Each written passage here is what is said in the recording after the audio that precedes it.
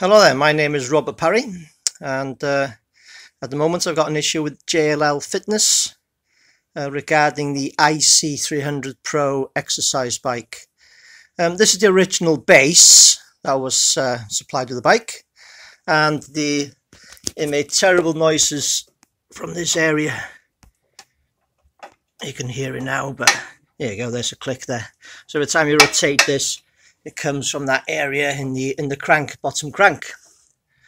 So after about 4 weeks, I think so, it could be even 5 weeks now, that finally JLL sent me very kindly another base, so I could fit the base, just take all the parts off and then get on with the exercise bike as I should.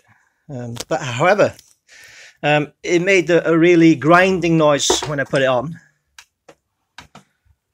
And I thought, that's not right. As you can see, it's like a noise, so that made me investigate. I thought, what's wrong here? When I did come to investigate the chain guard, that was broken. So there's a piece off there that's already come off. So I've taken that off, so I can see exactly what, that's nothing really. I could glue that back on. But the problem is here. The main was called in a normal bike was called the Chainset. It's become split. So you can see it's totally split. This is supposed to be a brand new replacement base, and it's split. It makes me think, is it new to begin with? I don't know. But anyway, it's split. And as you can see, that's just going to come off soon. Already making a grinding noise. And the belt doesn't even sit properly. There you go. Right on the edge.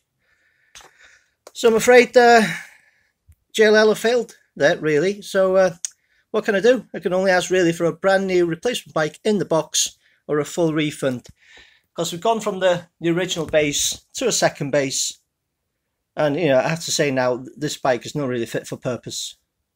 So hopefully JLL can sort this out, and that's why I'm doing this video, because I can send this video to you for you to sort it out properly.